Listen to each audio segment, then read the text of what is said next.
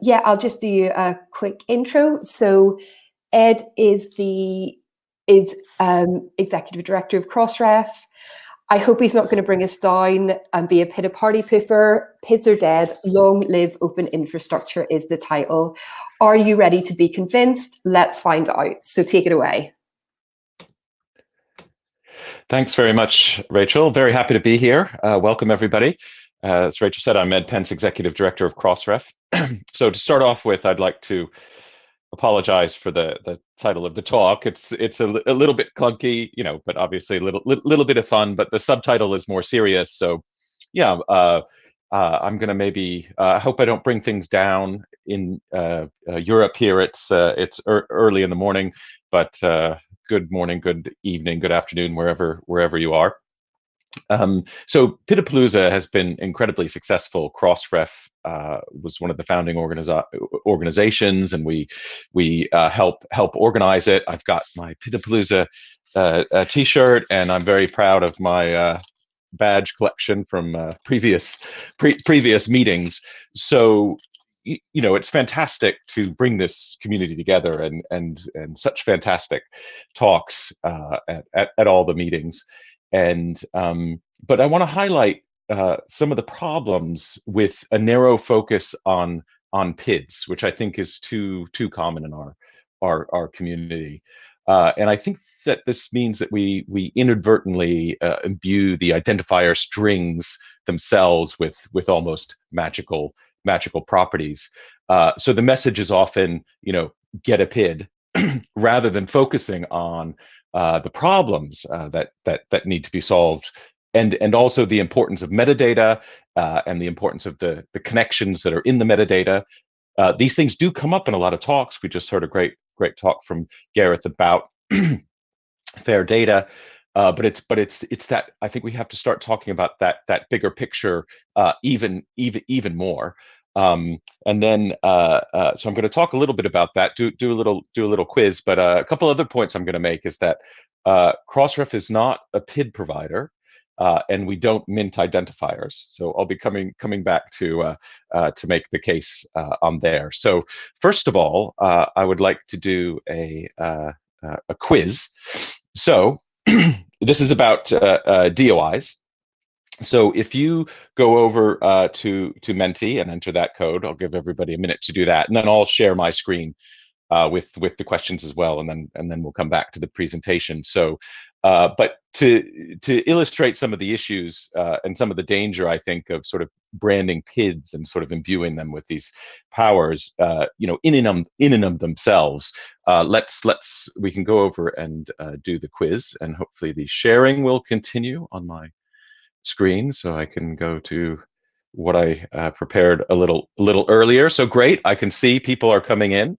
So we've got 20, 22. Great. I'll give everybody another minute to get in there, and then I will start the quiz. Now, each question is timed, so I think you have 20 seconds to answer, and then we'll see the results at the end.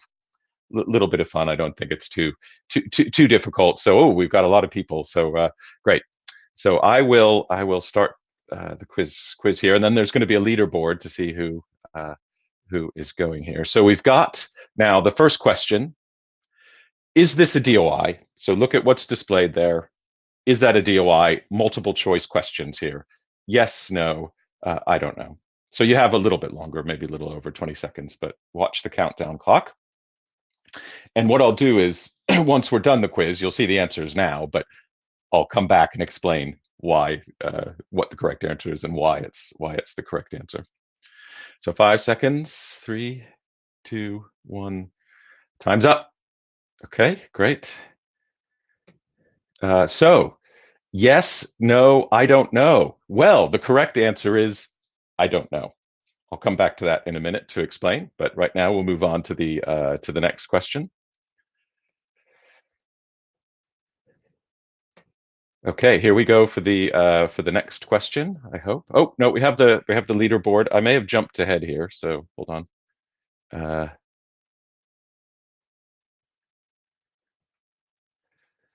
Great. So if you remember what your name is. Oh, we skipped a question. So let me go back here. Hold on.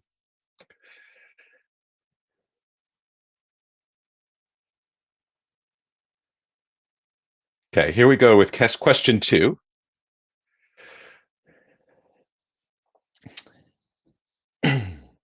So is this legit? Is it a legitimate citation? So it's a common citation format that you might often see online. So is this a legitimate citation? So we've got the countdown clock here for you.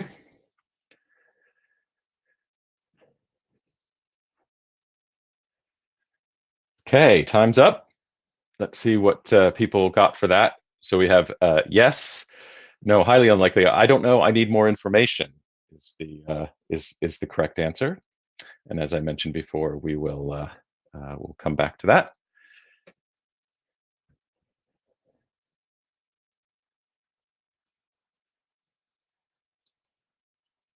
Okay, now I think we'll show the leaderboard after 2 rounds. Okay, so we have somebody who's quite in the lead there.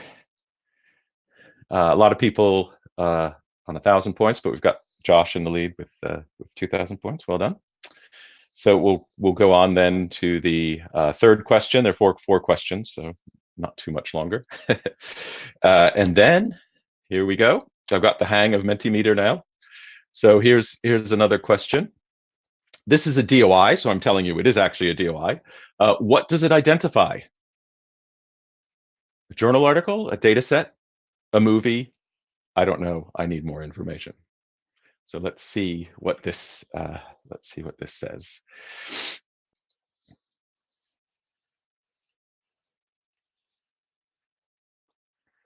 Okay, time's up. Let's see.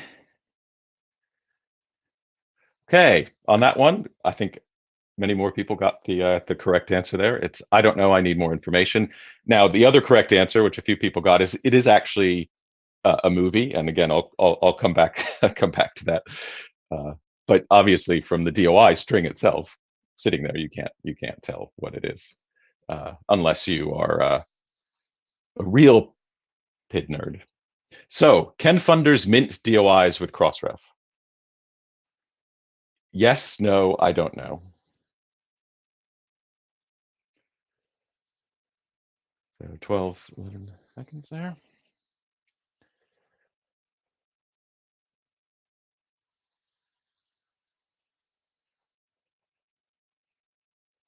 Okay, time's up.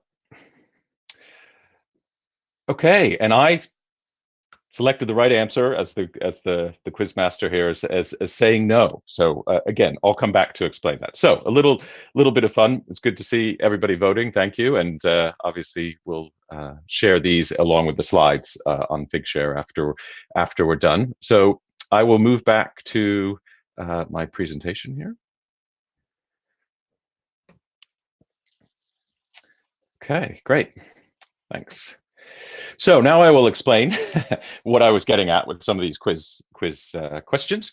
So the question 1 is this a DOI? I think the correct answer is I don't know. It looks like it might be a DOI. It certainly has the form that many DOIs take, but it's how do we know it's not just know that it's a made up string of numbers, which actually it is. I just made it up. So if we go and do the what we would do normally with what we think might be a DOI is we can check through the central DOI resolver. And if we click on that, we go to an error page. Okay, and so it says the DOI cannot be found in the system. Actually, it says the DOI prefix can't be found. So it's actually not a DOI, and so I can quickly find out by using the service associated with DOIs, one of the services associated with that. So it shows the danger of using the form or appearance of the string itself, right? To read something into it. So the PID on its own isn't very useful. But we have services to help us figure these things out. So question 2, this is a citation. I made a few changes to it, but it was a citation I did find online, and it's got a DOI, looks perfectly legitimate. And so if I do what I did before, it's and follow the DOI, try to resolve it, I get the same error message. But I can go to another service, which is something that Crossref provides. And again, there's some assumptions that are going in here because somebody might think, okay, I know Crossref registers most of the journal articles. So we would if we follow the Crossref API link, we get a very quick answer, and it says resource not found, which means it's not a DOI. Crossref doesn't know it. Now, it could be that it hasn't been registered yet, but in this case, because it's not resolving, you could do a Google search for it maybe. And actually, if you do a Google search, you would find this. So somebody's created a DOI-like string to make it look like a DOI, and they're not a Crossref member. So there are problems again with the DOI becoming that symbol, right, of scientific quality. But it's very easy to find out if it is in fact legitimate. So question 3, I told you it was a DOI. What does it identify? So as many people probably know, there are different registration agencies. This is an IDER, the Entertainment Identifier Registry. There are 10 different registration agencies, but this is for film and TV content, really fantastic application. It's used in online streaming of TV and film, and it's more of a supply chain identifier. And so this is what you get if you actually follow the DOI and resolve the DOI for this. You can see here that it's got a lot of other information. I think what's great about this is it captures some standardized metadata. It has lots of other identifiers, lots of connections, and it's really useful. So again, standard metadata connecting to services starts to make things happen. Oh, and sorry, it's the movie's Raising Arizona, one of my favorite films, but you can see they also do versioning really well in this. So really good example that DOIs aren't scholarly, just scholarly, right? And so question 4, can funders mint DOIs with Crossref? So I think that I have to pause a little bit on this and just explain a little bit that why I think my problem with the term mint identifiers and why I don't like to say Crossref mints identifiers. So funders can register their grants with Crossref. So this involves signing up as a member, agreeing to a set of obligations, and a main obligation is to register a set of metadata for their awards and grants. So this includes a DOI, which is a PID, but the metadata and then connecting that metadata into the services that we provide and other people using that metadata in the wider infrastructure, that's the important part of what we're doing. So minting an identifier implies that you're just getting a number. Once you get the number, you're done. I've got the number, I'm done. And I think that's we see that sometimes with publishers, and I know a lot of time researchers, right? They're sometimes pushed into it. Oh, I've got to get a number. And now a number on its own, as long as, even if it's connected to a basic resolution service, that could be useful, but you're getting the most value when there's metadata, when there's services. And I think this is picking up on the fair data point that Gareth was making, and being able to reuse these things in a machine readable way for AI and other applications. So I think saying you mint an identifier strips all that away. So I did want to show the benefits of metadata infrastructure and show a positive view on DOI use. So this is from a DOI from a Crossref member. I can resolve it to the content there. And then I could also get a set of metadata from Crossref. And this is where things, I think, start to get really, really interesting. So we have, I've just pulled this out from the response from the Crossref API. So we've got licensing information. I can see it's CC BY, so it's open access. There's a timestamp related to that. I can see that it's a VOR, version of record. That can help distinguish it from preprints and other types of things. There's funder information. So there's an actual funder registry ID there. So connecting the publication to the funding, fantastic. A set of ORCIDs. This article actually not, I think 80% of the authors have ORCIDs here. That can then enable great things like automatically pushing notification of this to the researchers' records, ORCID records. And we also have references, a set of open references, which can feed things like open citations, which is a great project. And this is all reusable. And more recently, we've been getting abstracts. So this just shows this rich metadata available through a service and connected into this infrastructure is really important.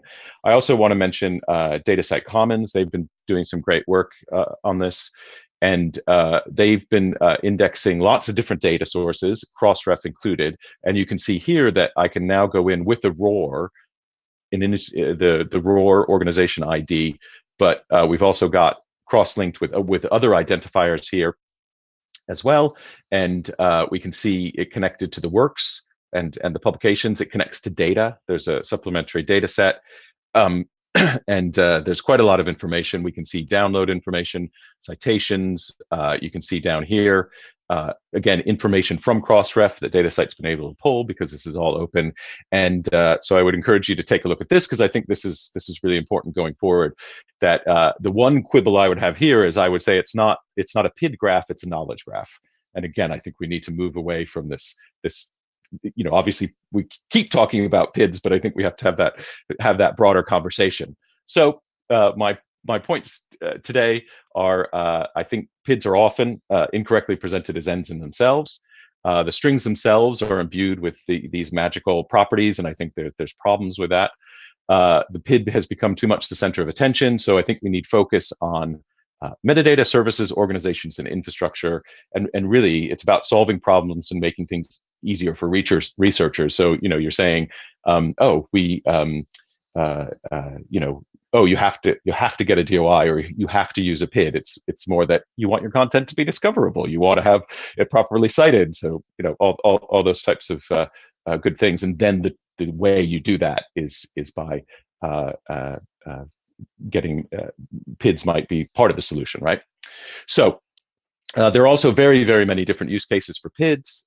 Some of them could be ephemeral. We've heard, and I think that's what comes out of PIDapalooza, is how wide the use cases are, which is it's really fantastic. But we want to try to change the conversation a little bit, a broader focus on open scholarly infrastructure. So Catherine Skinner's session yesterday mentioned this as well, but there's these things called the principles of open scholarly infrastructure. They were originally put forward in 2015 by Cameron Nayland, Jeffrey Bilder, and Jennifer Lin. Jeffrey and Jennifer were at Crossref at the time. Jeffrey's still at Crossref, but they were inspired by the ORCID principles.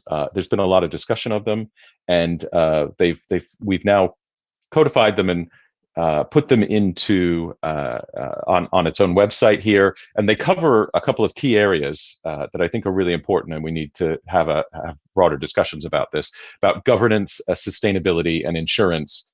And I won't go into the details here, but please go have a look. We want to have a conversation around these principles, and the whole point of this, right, is supporting open research. So the Crossref board adopted POSI, the Principles of Open Scholarly Infrastructure.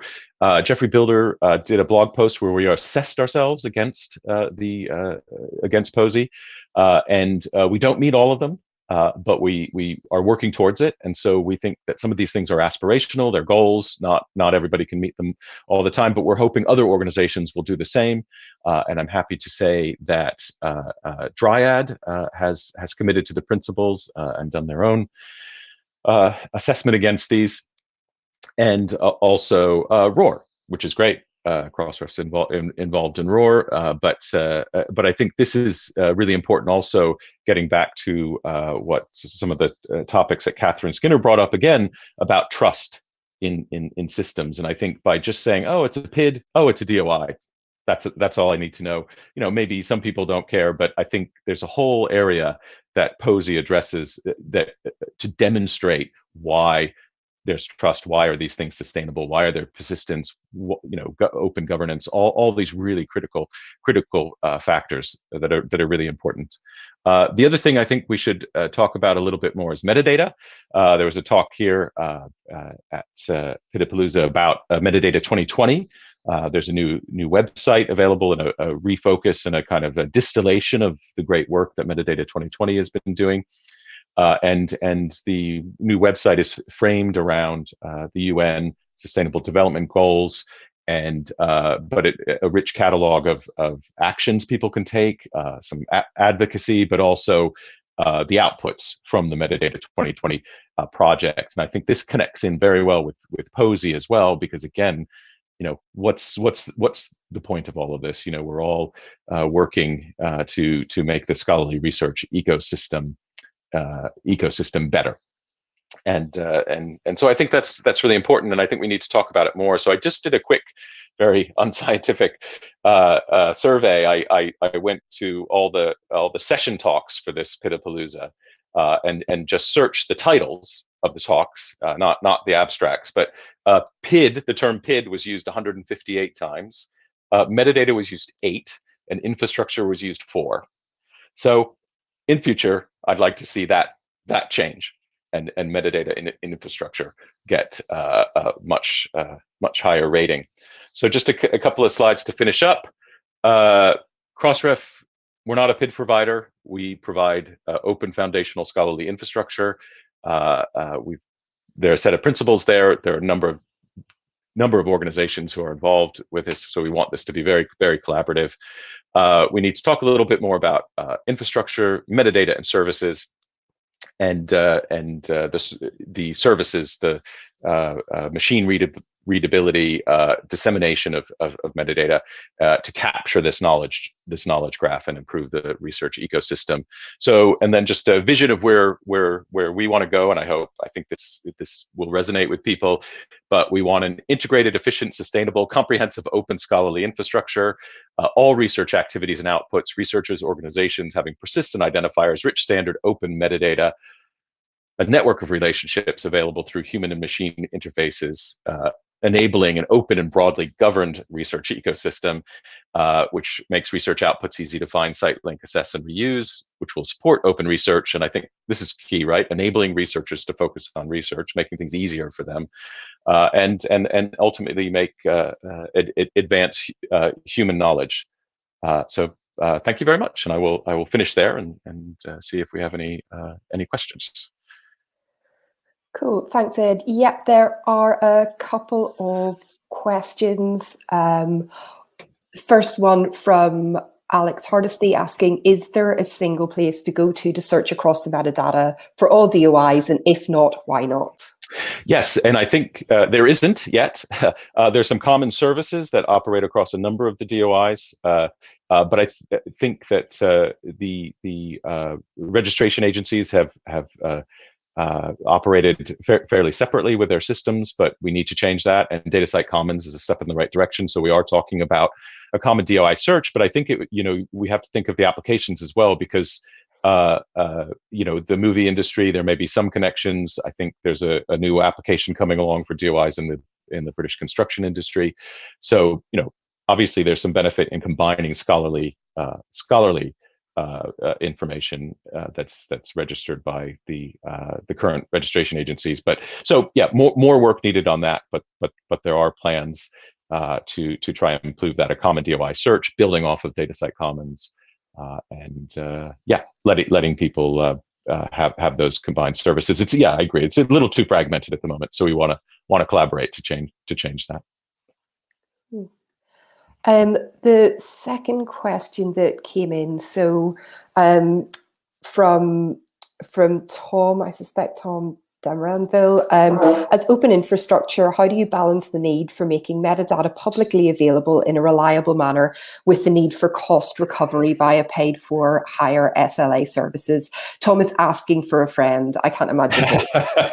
Yeah, critical issue. Sustainability is really important. POSI says you shouldn't use time-limited grant funds to fund persistent infrastructure, and that's tricky. ROAR is working on that now. The Crossref approach is that we've the metadata is open. It wasn't always open for our first 10 years or so. The only way you could get the metadata was by being a member.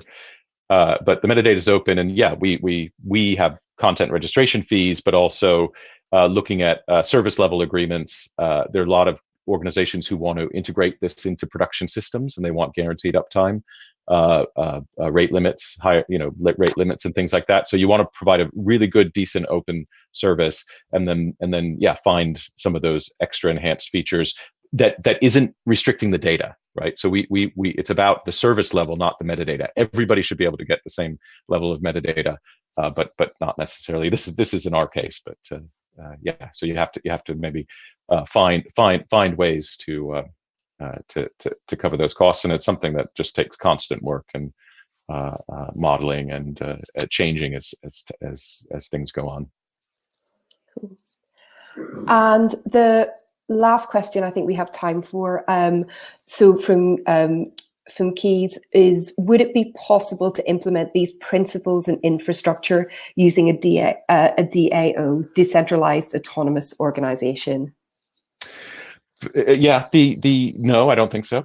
I think depending on the application or what you're trying to achieve, you could decentralized identifiers.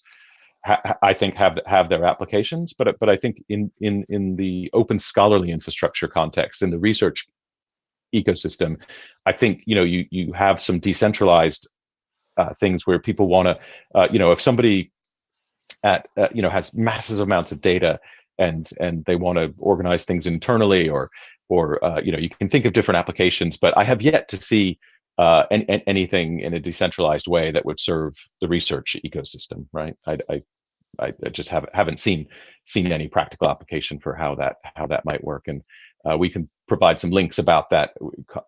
Crossref and Jeffrey Builder in particular have commented on that in the past. So short answer, no. Brilliant. So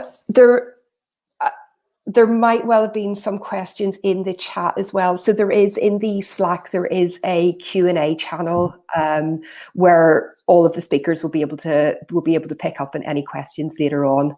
I want to thank Ed for a thought-provoking talk. I agree that we do need to have more conversations about the principles for open infrastructure across the community. And yeah, there's to Ed's point, there's lots of ongoing work to do there.